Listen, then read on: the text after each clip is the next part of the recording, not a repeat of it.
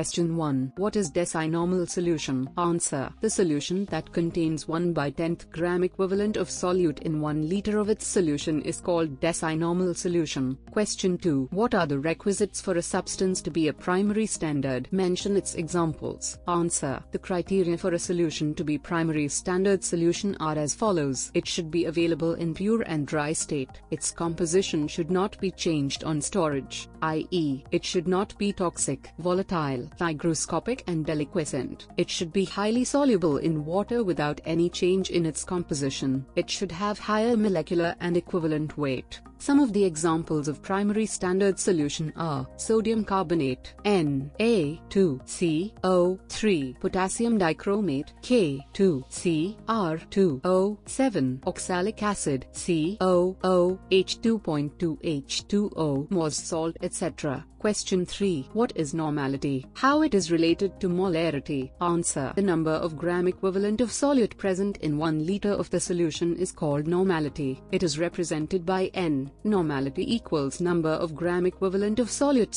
/ volume of solution in liter. It is related to molarity as normality N equals molarity into basicity of acid. Also, normality N equals molarity into acidity of base. Question 4. What is normality equation?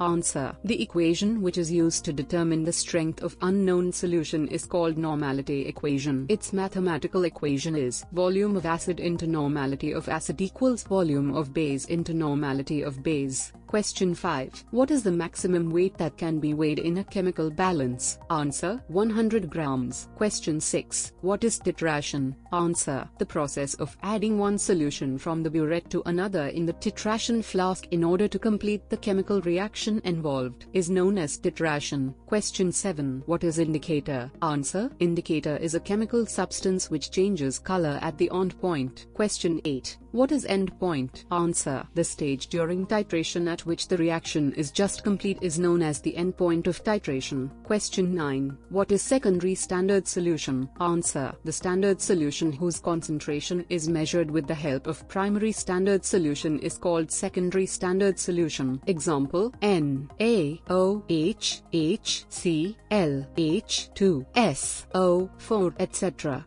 Question 10. What are the differences between endpoint and equivalence point? Answer. Endpoint is the point which indicates the completion of reaction by changing its color. It is indicated by the indicator, while equivalence point is the theoretical point at which the equivalent amount of titrant and titrant are added together. It is a theoretical point.